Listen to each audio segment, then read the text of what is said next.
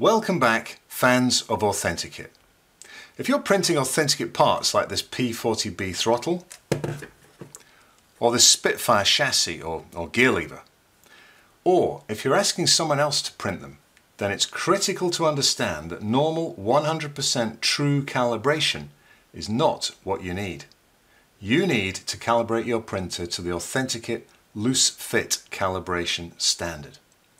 Now, it is still useful to first calibrate your printer accurately if you are comfortable doing this, and there are plenty of YouTube tutorials that explain the process of getting your X, Y and Z steps just right and your filament flow bang on. However, my aim with AuthentiKit is to get this 3D printed flight control solution accessible to anyone who can assemble Lego or Meccano. So very often the factory calibration of your 3D printer is good enough, and then you just need to do some small tweaks to achieve LFC or loose fit calibration. In this video I'm going to cover the following. Why do you need to do this? And why doesn't true calibration work? The LFC approach in a nutshell, the downloadable calibration widgets, how to adjust your slicer, whether that's Cura or Prusa slicer, to get perfect LFC, and some general tips and advice. So, why do you need to do this, and why doesn't true calibration work? Well, if you don't calibrate, things simply won't fit together. Fire buttons will stick instead of freely moving like this. Bearings will not go onto pegs, or they'll be loose. Magnets won't fit into these cavities, and you'll have to spend a lot of time with sandpaper, a drill or a knife trimming and preparing. Now, when I design and test parts for these controls, they need to come straight off the printer and fit immediately without doing anything to them. Now, maybe I need to scrape a fine stringy bit off with my fingernail if the filament has absorbed a bit of moisture and it isn't at its best, but I hate fettling stuff. Now, that's a fine Northern England word, isn't it? Fettling, fixing, tweaking, adjusting.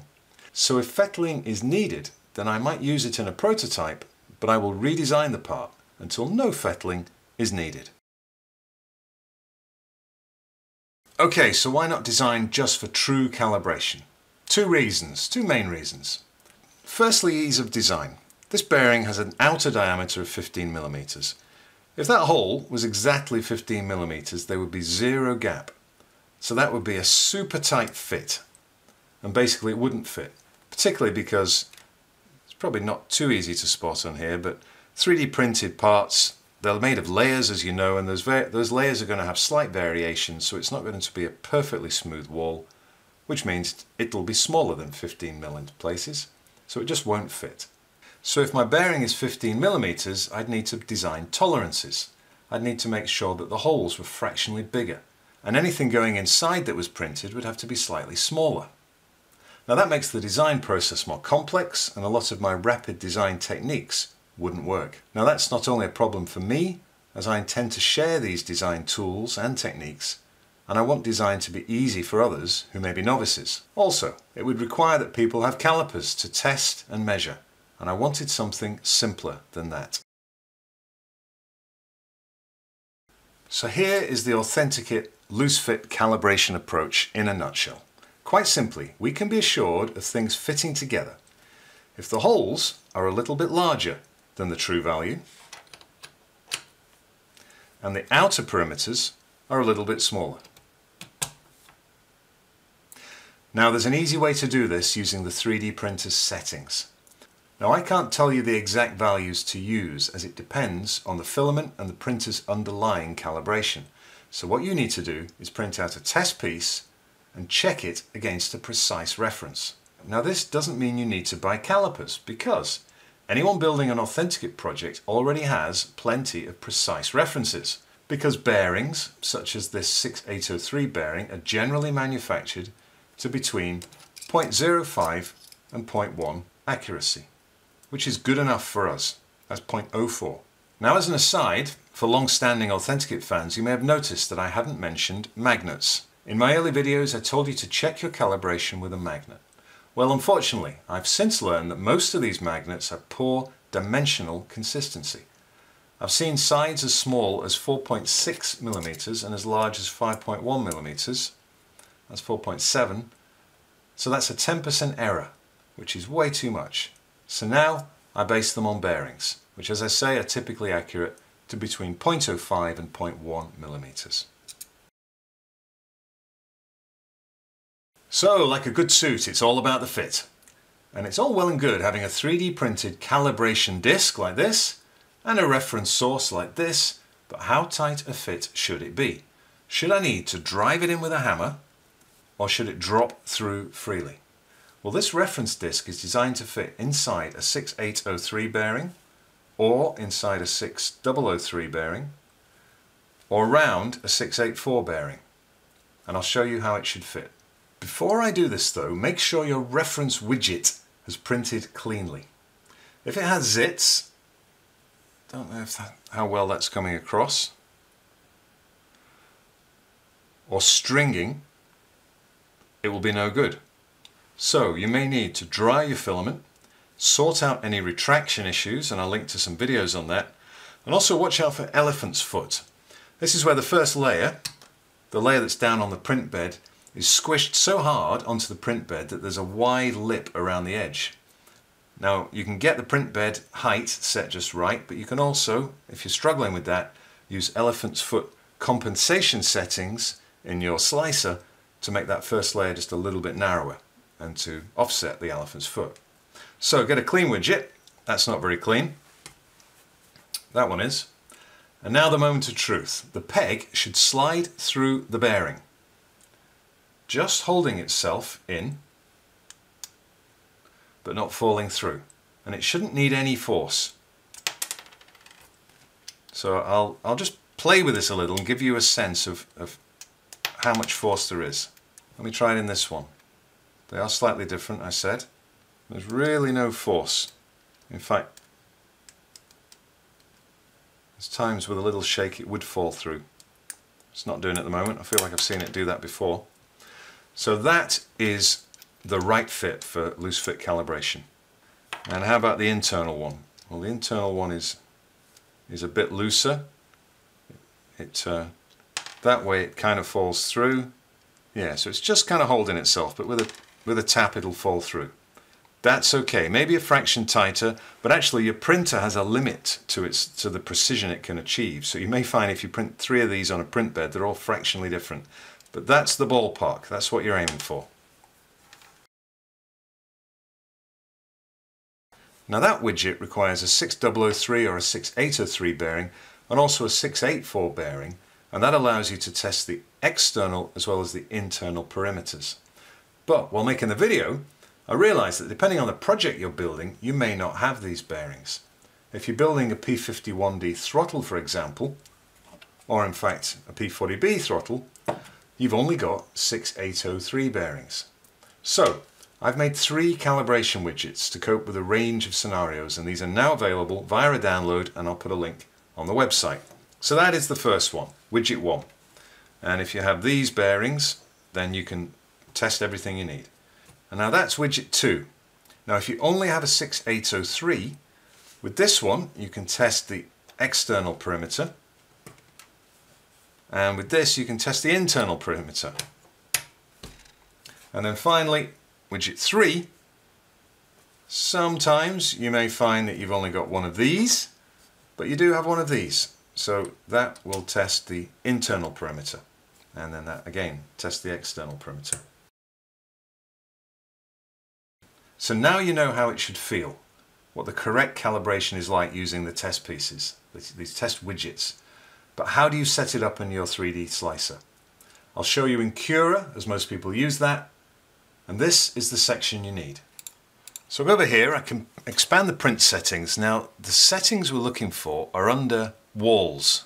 We can see here that we can choose wall thickness and horizontal expansion, but we actually need a bit more than that. That horizontal expansion doesn't give us the full flexibility to control the external and internal parameters. So what you need to do is make sure you can see all the settings. Now if you click this little menu thing here, you can go to Expert or maybe All, and then that shows you more settings under walls.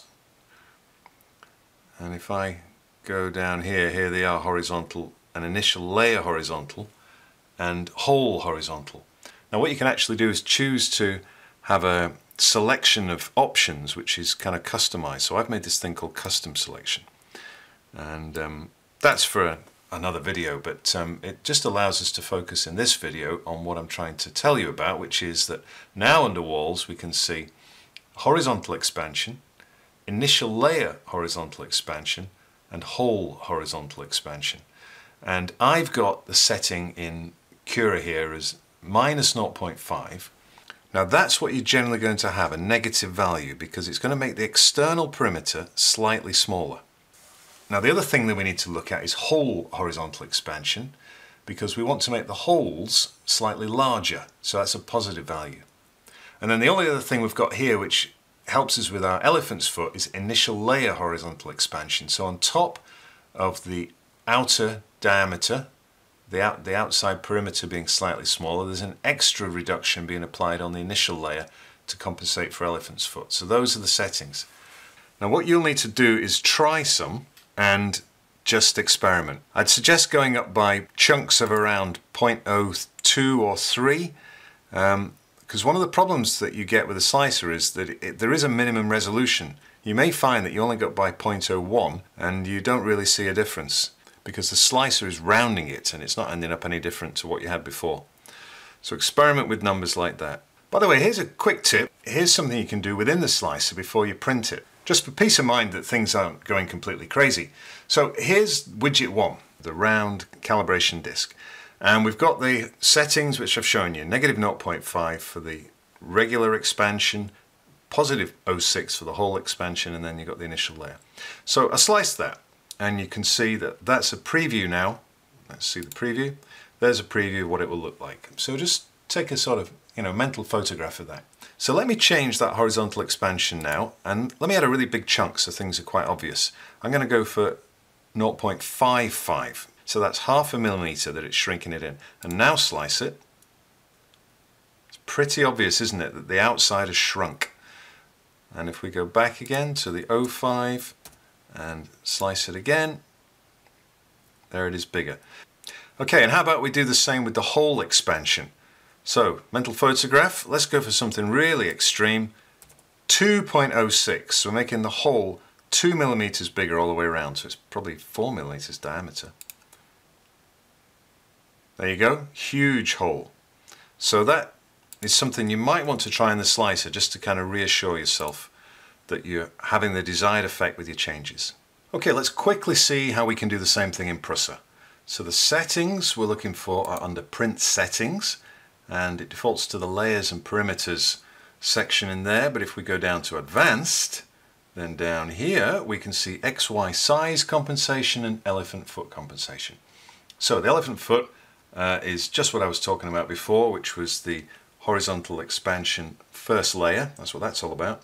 And the XY size compensation, well, that unfortunately it's a kind of a combination of whole and horizontal expansion. So what I found is if I put, say it was 0.1 in there, or -0.1, I will shrink the outer diameter by 0.1, shrink it by 0.1, but also increase the internal walls or the holes by 0.1. So you haven't got that different control on the outer and the inner. I've found that I can get a good enough result from that. It would be nice to have the different ones, but unfortunately it's not available in Prusa Slicer. Okay, just a few things before I wrap up this video. I've already mentioned stringing and zits or blobs, so don't even start testing if your calibration discs, your widgets, are really scruffy, like this one here. Even cutting them off with a craft knife just isn't reliable as a solution. That's what I've found anyway. The next point is that because LFC means that parts fit together easily, there is scope for looseness in, say, a mag hole, and I've discovered that this can translate into inaccurate readings. So you'll find that these mag hole pegs have tighteners on them. Hopefully that's visible on the camera there. And that makes sure that even though it's a loose fit for calibration, when you press the bearing onto it, it's a good firm fit, but not too firm, hopefully. So the other point, of course, is don't use the peg as a test for calibration. Those tighteners are intended to make it tight. Another tip, why not include one of these calibration pieces on every print batch that you make? If you've got a bunch of items on a print bed, Throwing one of these won't add any time at all hardly, and it'll be a useful test because if you find that you're having problems of things fitting, you can take your calibration piece off and see if the problem was actually calibration. And the final point is that unfortunately calibration can vary by colour. So even if you're using eSun PLA Plus for all of your prints, the black might behave a little differently to the grey. So that's something to consider as well. Okay folks, this was the calibration widgets video. If you've got any questions, I'd suggest joining our Discord community. It's full of helpful people willing to answer questions and help you out, and there's a link in the description. In the meantime, happy printing, and don't forget to share photos of your AuthentiKit controls please, when you've built them, and I'll include a link to the gallery where we'd love to see them. Bye for now folks.